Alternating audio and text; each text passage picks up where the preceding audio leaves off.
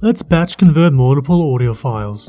For this, we are going to be using Switch File Converter that you can download for free in the description below for both PC and Mac.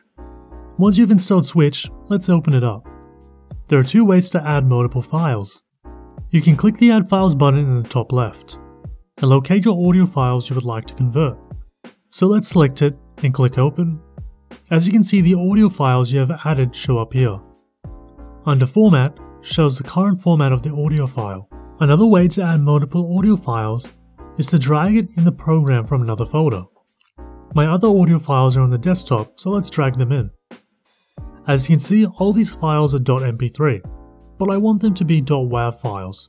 So let's select all the mp3 files, then choose ARP output format in the bottom left. So let's choose .wav. When we're ready, let's click Convert. This should only take a couple of seconds depending on your PC. You can then click Open Output Folder here.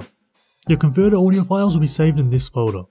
You can download Switch Converter for free in the description below for both PC and Mac. If this tutorial helped, hit that subscribe button, like button and comment button down below. Thanks for watching.